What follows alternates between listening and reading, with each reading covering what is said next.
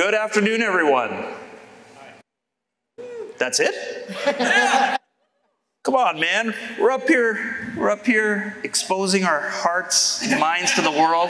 Let's try that again. Good afternoon, everyone. There we go. We're here to talk about building AI quickly, collaboratively, and with confidence using Colab on Vertex AI. I think I'm supposed to introduce us now. Okay, so I am Nenshad Bardoliwalla. I work for the Department of Motor Vehicles in the state of California. It's just a reference to the keynote yesterday. But my day job is I actually run the product management team for the Vertex ML platform. And I am joined by my esteemed colleague who is very humble, but he's one of the OGs of the Vertex team. He's been on this for what, 5 years? Yeah. 5 years. So before, when Vertex was just a little baby, Karthik was the daddy. Hi, I'm Karthik Ramachandran. I'm on Nenshad's team. I'm a group product manager, and I'm going to talk to you about Colab Enterprise today. So if you guys like the product, tell me. If you don't like the product, also tell me, but preferably not too loudly. Yeah, because I'll hear it. I will hear it. Okay, so let's do a product introduction and overview. That'll be me. Then I'll turn it over to Karthik, and he'll walk you through some of the details. Okay, so what is Colab Enterprise? First of all, let's get a show of hands. How many of you actually use Colab in your day-to-day work? Fantastic. So that's going to remain an amazing product available for consumers, but we now have an enterprise version. Okay, and so it has all the capabilities of what you see in Colab today, but it also brings all the enterprise level security capabilities, compliance support, repeatability, et cetera, that you need if you want to run this at scale in your business. Okay. So history of Colab, it launched in November of 2017. What then happened is by November of 2019, it got to 1 million users. That is not easy to do for any product, but Colab just took off. People got very excited by it. AlphaFold launched on Colab in July of 2021. And in June of 2023, we added some really cool features. I don't know how many of you have used it yet, but we're kind of into this whole code assistance thing. Hopefully you heard about Duet yesterday, as well as our Cody models. And so AI code assistance made its way into Colab, the consumer version of Colab. And then we introduced a really cool feature in July called auto charting. You actually can take a data frame and ask the system to go and generate the right type of chart. And the system will kind of automatically do that for you. Just a small note, but in the preview, actually every time you submitted that, Karthik would draw the diagram for you in the background. Now the software actually does it. And here we are in August of 2023, and Colab is now ready as an enterprise product. It's ready for all of you to start using today, and we're really excited for you to start taking advantage of some of its capabilities.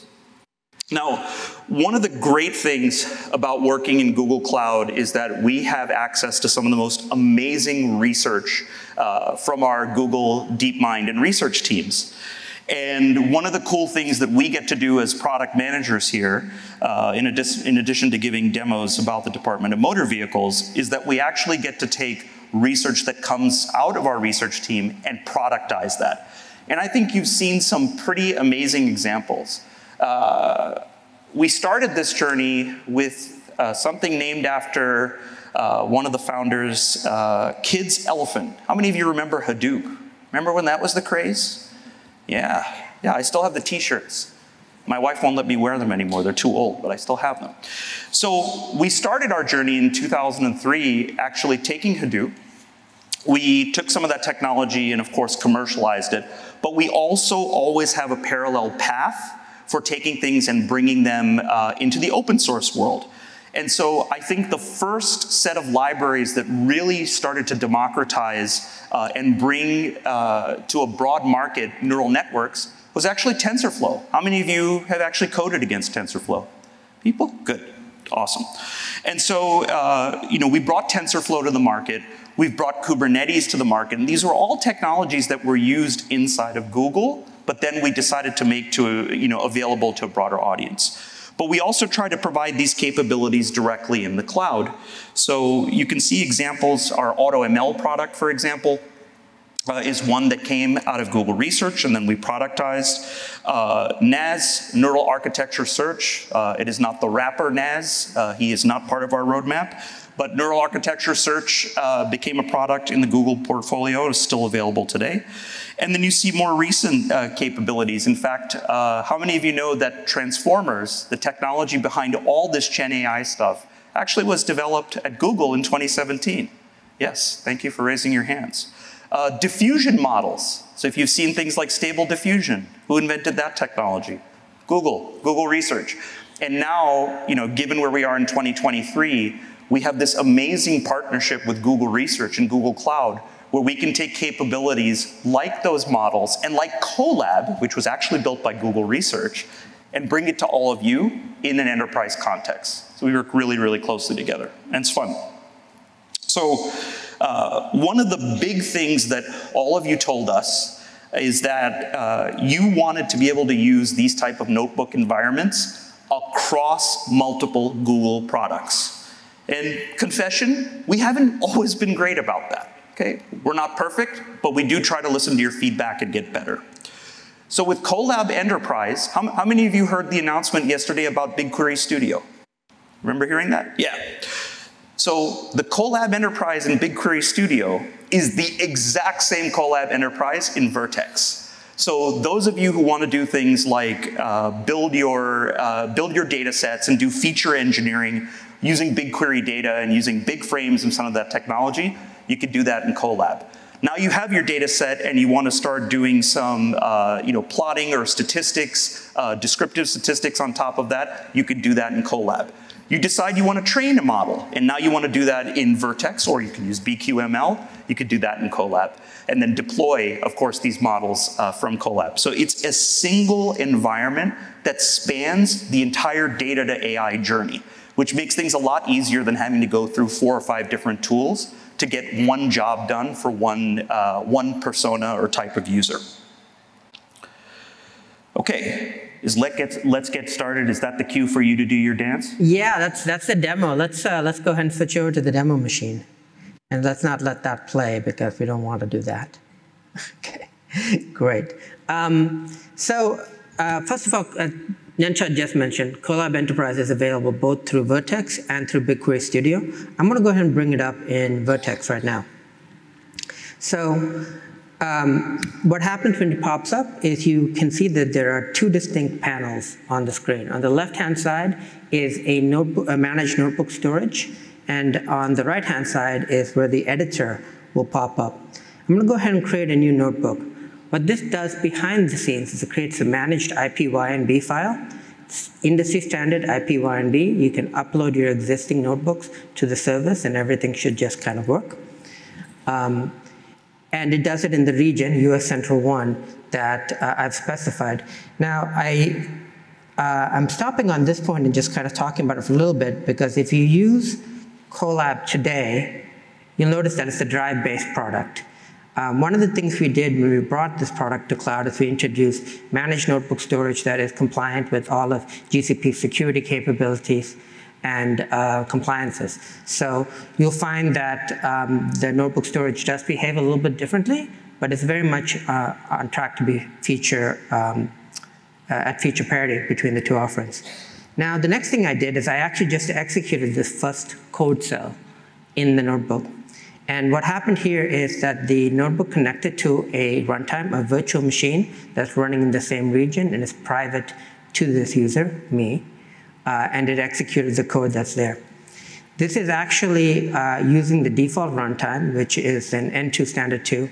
It's a fully managed, short-lived VM that we allocate as you start executing code, just so you don't have to do any configuration to get started. You just hit play, you get the compute you need, it runs. Wait, but Karthik, I use these products every day. I have to set up networking and VPC SC. I have to yodel at a certain volume in order to get this all set up. Did you just tell me that I could open this and just get started right away? What a wonderful prompt. Yes, you absolutely can. And We also understand that people have needs where they want maybe larger machines, they want different machines, they want access to the full power of all the accelerators available on GCP. They may need to configure networking or organizational policies. We have another mechanism in the product that I'll show you in a second for doing this. But for right now, let's just hang out with our friend, the default runtime. And I'm going to go ahead and start the demo talking about the thing that absolutely nobody else is talking about, which is code generation and generative AI. I'm sure you haven't heard mention of it yet, but the product actually comes with two code gen features, Code Complete and Code Gen. Code Complete, you can just start typing in stuff, and as it figures out what you're typing in, it should be able to do things like give you that suggestion, keras load model. I don't actually like that one, so maybe I'll do model equals sequence, and hopefully it'll at some point figure out that I'm trying to do sequences. As you notice, this code generation stuff will get better as you type in more code into the notebook. It'll use the entirety of the context that you provide in the notebook to generate code. It'll likewise do the same thing with the code generation feature. So I'm going to go ahead and do that, and I'm going to click Create. And I'm going to say, hey, can you give me some PyTorch code for classifying an image in MNIST dataset? And it helps if you can type and not make too many errors. Oh, sorry, I actually want to hit the generate button. There it goes. So what have we here? We have PyTorch code that loads the MNIST dataset from TorchVision and trains a model. In addition to the code, you get the recitation, the set of sources that were actually important in generating this code. Now, I'm a longtime Googler, as Nenshad mentioned, so I'm not as big a fan of PyTorch as some people, and I kind of prefer keras. So let me go over and do that. Great. It also gave me keras code for training data based on the MNIST data set. But Karthik, is this just a stock example? No, it actually isn't.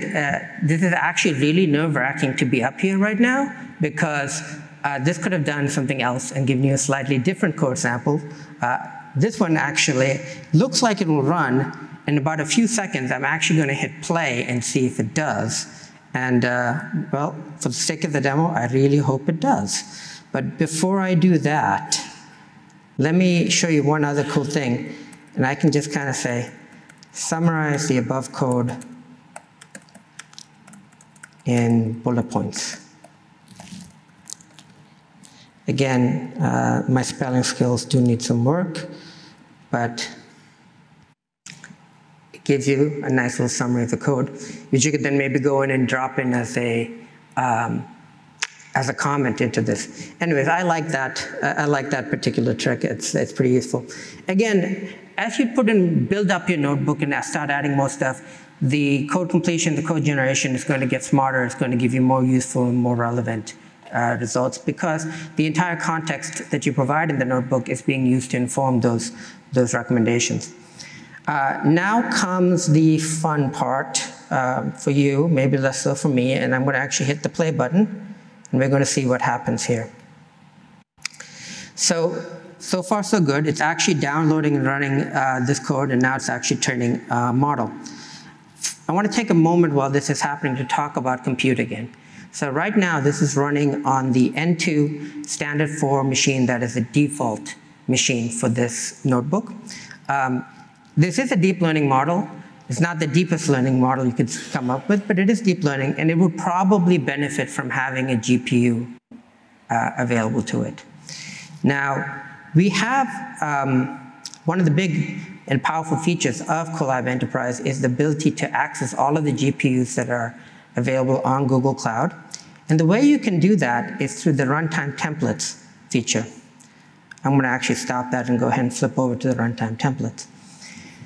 So accessing more powerful compute on Colab Enterprise is a two-step process. First step is an administrator creates a runtime template. Second step is the user instantiates a runtime based on that template. I'm going to step back and give you just a little bit of context around why we decided to set this up this way. On the one hand, we know that many users are going to want a lot more powerful compute than is on the standard. But at the same time, what folks who run data science teams, run platform teams tell us is they want some control over the types of resources that users spin up, in the regions they spin up. They want to be able to set certain configurations. Maybe they need to run them on certain VPCs, or maybe they need to disable external IPs, things like that. This is where runtime templates comes in. The idea is we want to give you, as an administrator, the ability to control the type of compute that your users use, while still giving your users as much flexibility as possible to be able to spin up what they need when they need it. So the process for creating a template is pretty simple. You click New Template, you go ahead and run through this three-step process. For example, let's say I want to do a deep learning runtime template. I've been executing everything in US Central 1, so I'll keep it in that region. You could eventually add labels, other types of metadata to this. You can then pick the machine. You can, if you want to give your users access to, say, A100s, you have the full A2 line. If you're looking for L4s, you have the G2 line there. In this case, I'm going to go ahead and pick something like an N1 HiMem 16, and that lets me attach an NVIDIA Tesla T4 or V100. The next step is I can specify some networking and security configurations here as well. I've already created a template that fulfills this basic format, deep learning templates with T4s. Now, once you as an administrator have done that, your users, when they actually want to use it, can go ahead and go back to the notebook. I'm going to go ahead and make that full screen and click on this Connect to a Runtime button up here. Now, you get two options here. You get to create a new runtime, and you can do it from a template. And what will happen is we'll spin up the machine as you specified it for the user to use. That machine will be private to that user. Or you can connect to an existing runtime. I've actually already got a runtime made from that particular template spun up, so I'm going to go ahead and use that right now. And we're going to go ahead and connect to it. We're now connected to that, and I'm going to rerun this code, but then I'm going to show you that I'm actually now running this on a machine that has a T4 GPU attached to it. I want to open up the built-in terminal, and you'll see that we have all the NVIDIA tools installed on the runtime for your users to work with. I'm going to run NVIDIA SMI. That's going to show you that I have a T4 running, and that is now currently being utilized at 17% by this model that's being trained here. And there it goes. Now, while that's running, I'm going to go ahead and talk a little bit about collaboration. So I'm really happy with this notebook. I think it's great. I want to, of course, share it with my boss, Nenshad, so that he can tell me how wonderful I am, because that's what he will normally do, is just, sing my praises. And anyways. Is this the right talk? So you can go to the notebook browser. You can click on Share. And we actually enable sharing via IAM permissions. So this is the standard sharing mechanism across Google Cloud, or the standard permissioning mechanism across Google Cloud. All you have to do is click Share. You can go ahead and say, hey, I want to share this with Nenshad. There he is, and I can give him, I actually want to give him code editor access. And there you go. He now has code editor access to this notebook. He can come in, he can run it, he can do whatever he wants. Likewise, when somebody shares a notebook with me, I'll see it under the Shared With Me tab in the notebook editor. Again, everything is regionalized. One of the core foundations of how we design Colab Enterprise is to really respect regionalization. That is something I know that's really important for a lot of folks here. Now, in addition to sharing, the other fun feature that we have is we actually also have built-in versioning. So the system every few minutes will go ahead and save a snapshot of the file, provided there are some changes that have been there. And you can, of course, compare the current version to the prior versions.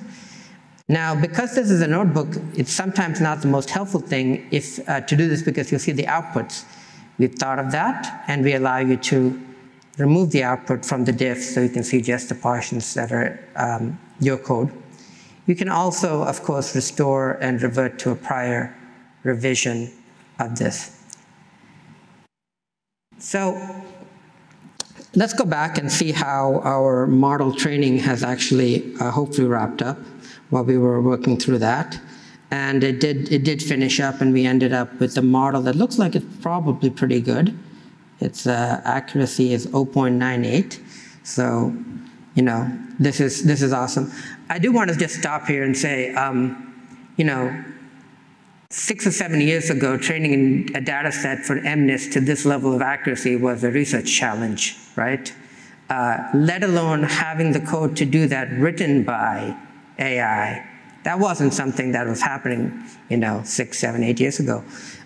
So this is, you know, I know this is a demo that people have probably seen variants of in a number of products, but it's still pretty spectacular how far we've come. Now that I've finished pontificating, I'm going to go ahead and talk a little bit about how Colab Enterprise is integrated with both BigQuery and Vertex. So what I wanted to do here was I just wanted to run through a very simple example with a very common data set, the Penguins data set, to show you how we could very easily pull data from BigQuery, use BQML to train a model, have that all integrated with Vertex Model Registry. So you can kind of do everything from a fairly small set of APIs. So here I'm just using the stock BQ client to go ahead and pull data from the public data set. If you listen to the BigQuery Studio announcement, you'll know there's also a new API coming out called BigFrames that lets you load this into a BigQuery native data frame representation. Now, if you print out the data frame, you get that auto plot feature that Nenshad was talking about. There's actually two parts to it. The first is you can convert the data frame to an interactive table, and then you can go ahead and filter on any of the columns within it. Or you can just go ahead and click on this nifty button, and the system will use some smarts to try and figure out what the visualizations of this data that are likely to be the most useful for you are. And you can take all the code that is generated and put it into, you can take all the plots that have been generated, you get the code for them, you can reuse them and work with them if you want. Now, once that's done, what I always notice about this particular example is these 2D distributions. For those who are familiar with the Penguins data set, its goal is to build a classifier. You're given a bunch of measurements around individual penguins, and you're supposed to figure out, hey, what species of penguin does this particular record belong to? And what this shows you is that, hey, likely this culmen length and culmen depth, they're probably pretty good predictors. And if I were building a model from scratch, that would be useful information. Instead, what I'm going to do is I'm actually going to run BQML in kind of AutoML mode. And Nenshad mentioned AutoML a little while ago. Here, all I really have to do is I have to tell BQML that I want to use a logistic regression that predicts on the column species, and then register the results of the Vertex AI model registry right now. This takes a couple of seconds to run, so I'm just going to go ahead and pop over to Vertex AI model registry and show you what it looks like once it's actually done. So if I pop over to model registry, I have my Penguins LR6 logistic regression, sixth attempt, I should say. And just before I jump too far, actually, model registry is kind of the central repository for models in Vertex and BQML. All the models you train in BQML, all the models you train in Vertex can make their way here. And from here, you can do a bunch of stuff. So in this particular case, I could go ahead and create an evaluation job. I can deploy it. It's actually already got a live endpoint. I could create a batch prediction job. I can create everything's version, so I can see multiple versions of this. I'm going to go ahead and click on this view in BQML, and I'm going to use this opportunity to show you two things. First of all, I'm going to show you that the model is also available via BigQuery Studio. So you see it right here, and you can see the training metrics, you can see the evaluation metrics. Second thing that I wanted to point out is, as Nenshad said, all the notebooks that you work with in Vertex are also reflected here in BigQuery Studio under the notebook section.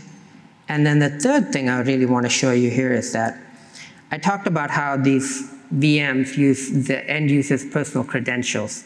For those who have used notebook products on Vertex before or in GCP, you know that in the past we used service accounts as the authentication mechanism. And what that meant is you couldn't keep track of the user's activities from the notebook into our other services.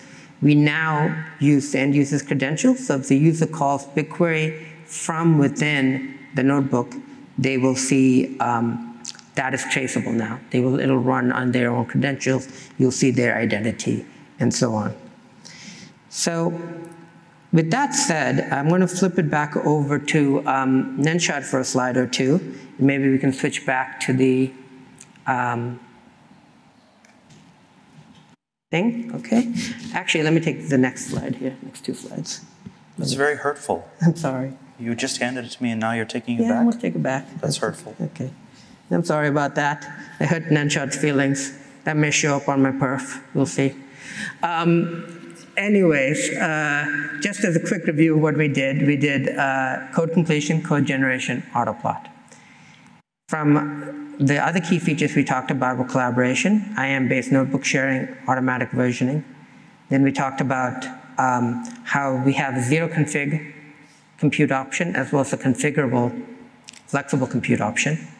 And then we haven't talked a lot about enterprise horizontals, but as we get the product through its life cycle and get it into GA and beyond, we'll be supporting a kind of full set of GCP security capabilities. Now. Oh, now I get it? Yes. Okay. Yes. Thank you. All right. Okay, so I just want to walk through the stack so that we understand where these capabilities fit into the overall Vertex set of offerings.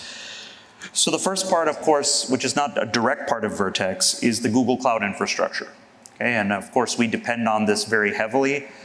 We have state-of-the-art capabilities with GPUs. You saw Jensen Huang on stage yesterday.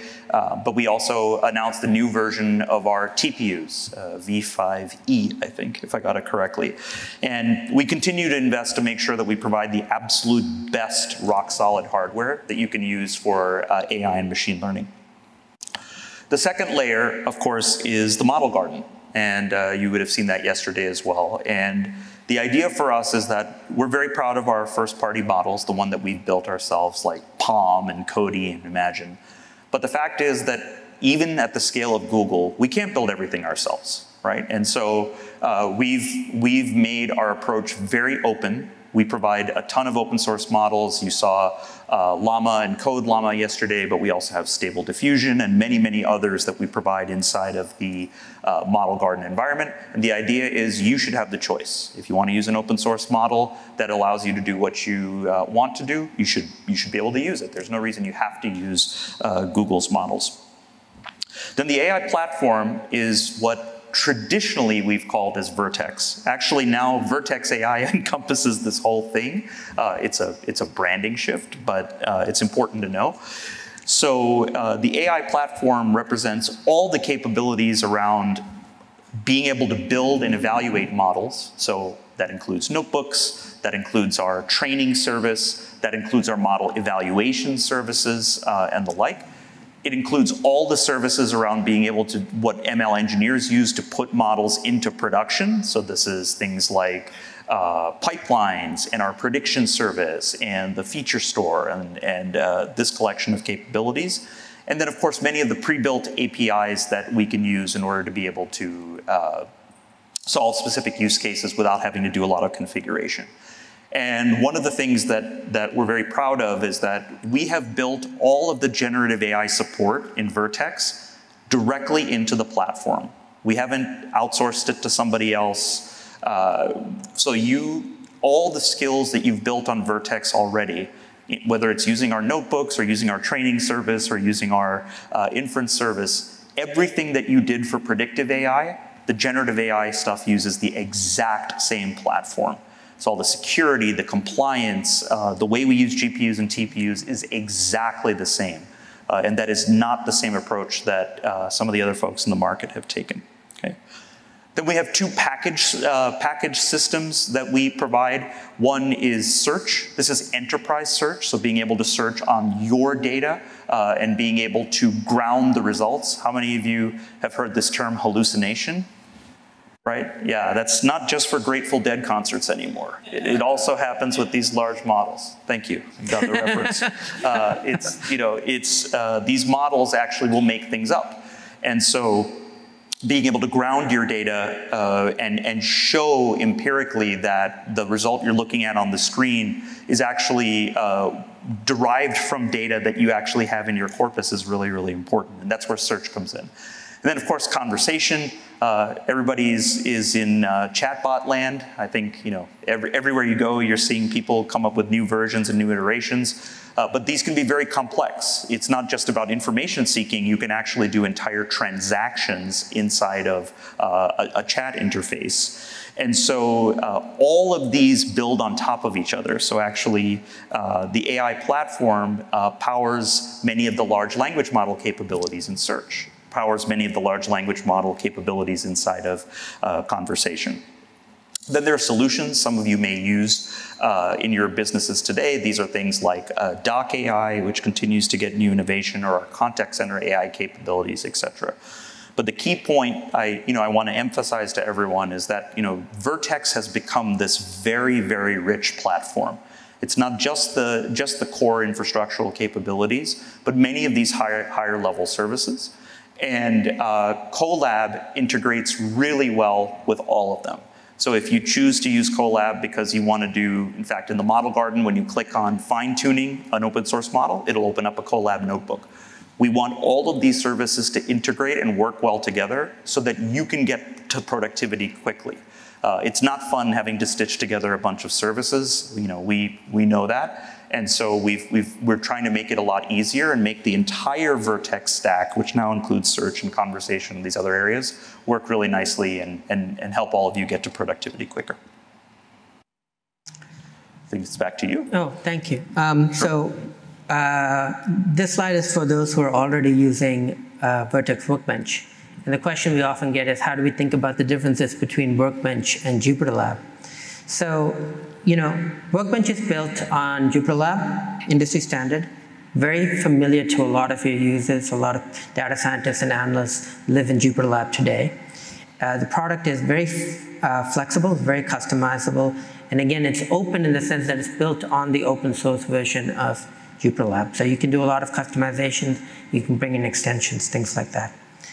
It's a good choice for data scientists who are already using JupyterLab, maybe on their laptop, and you'd like to transition them onto the cloud. It's also good if you're working with very complex projects where you have things spanning multiple files. Maybe you have shell scripts and Python scripts and other things in there. It's really nice in that scenario. And it's got a really nice set of native Git support built right into it.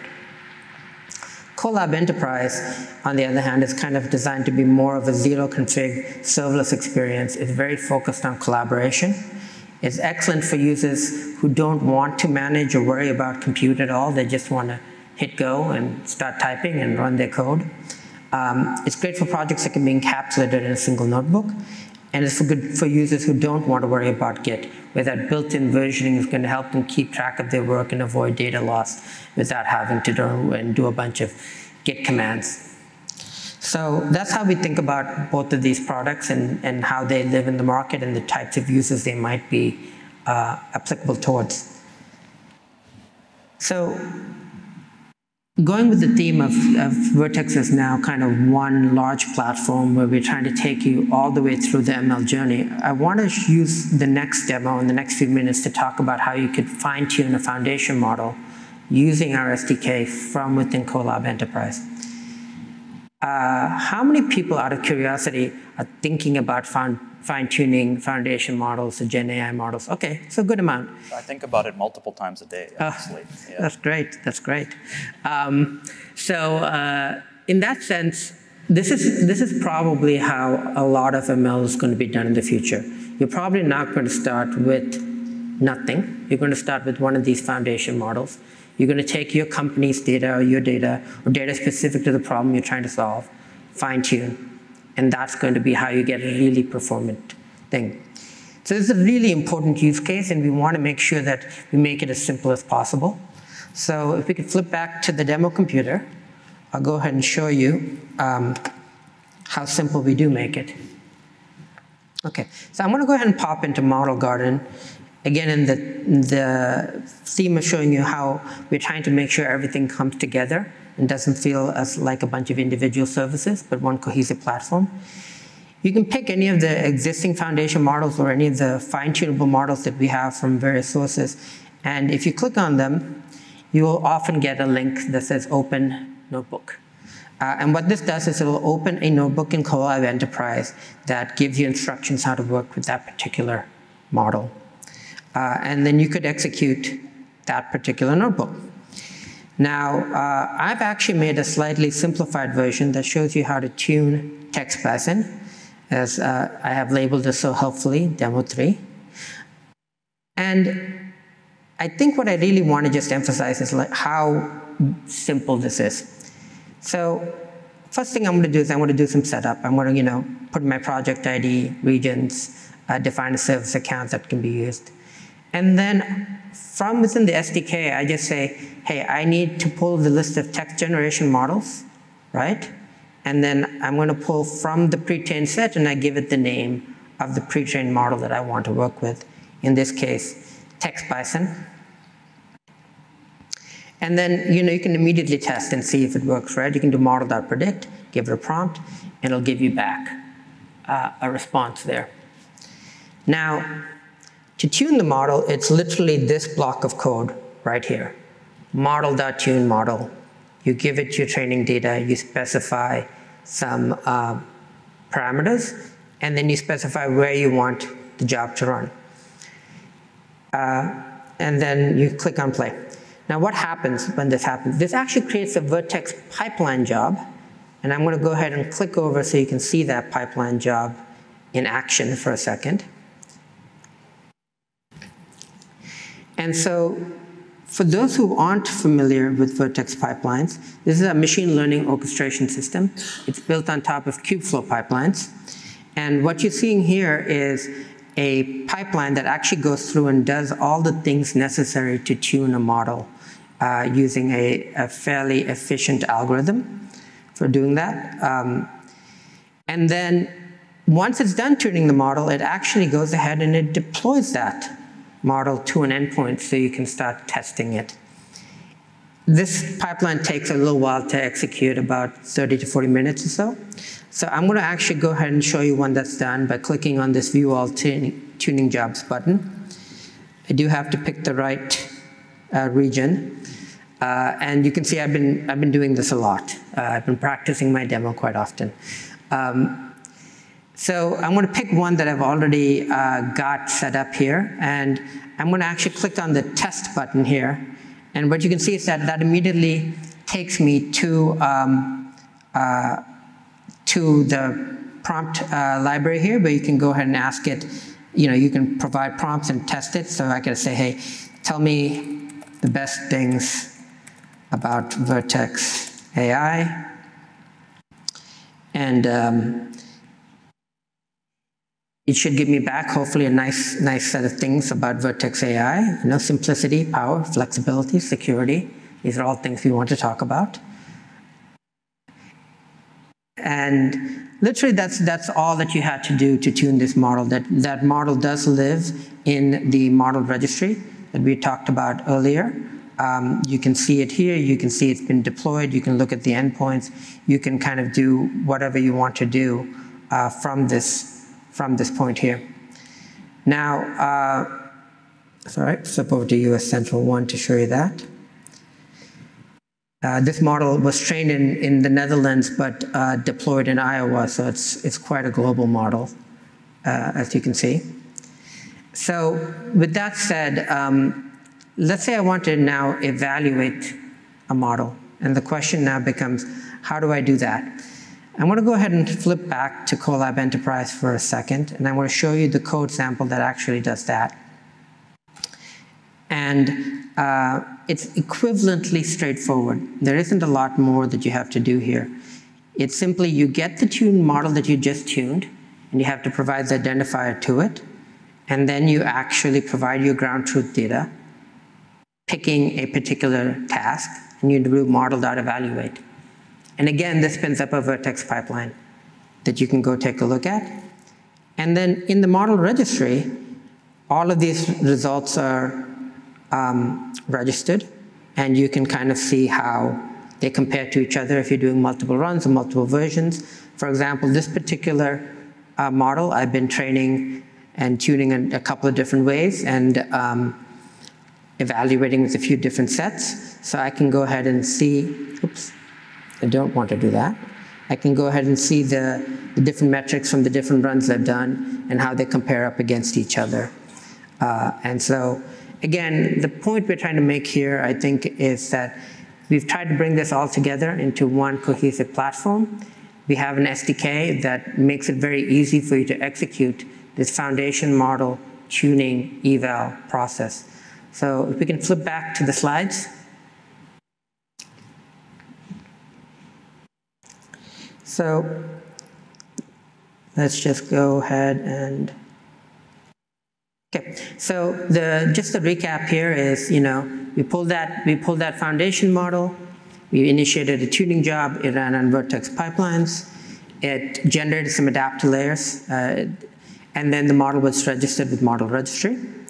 It then served that model in a pretty efficient way, applying the new adapter layers. And then you could call that model and test it and see what happened. So that is the entirety of the workflow. It took maybe less than 20 lines of code to execute and do, so very, very straightforward.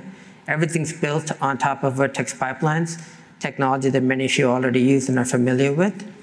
And so overall, I think we're making a lot of good progress towards making some of these key workflows very, very simple for you.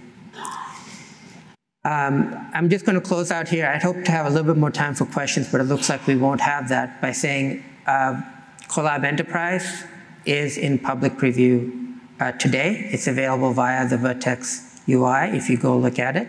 If you want to access it via BigQuery Studio, it is behind an allow list.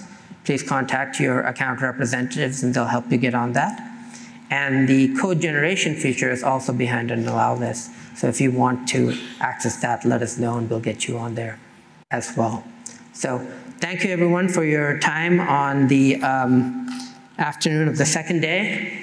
And I hope those of you have happy hours to get to. I'm not standing in your way or anything else. So thank you and have a good day.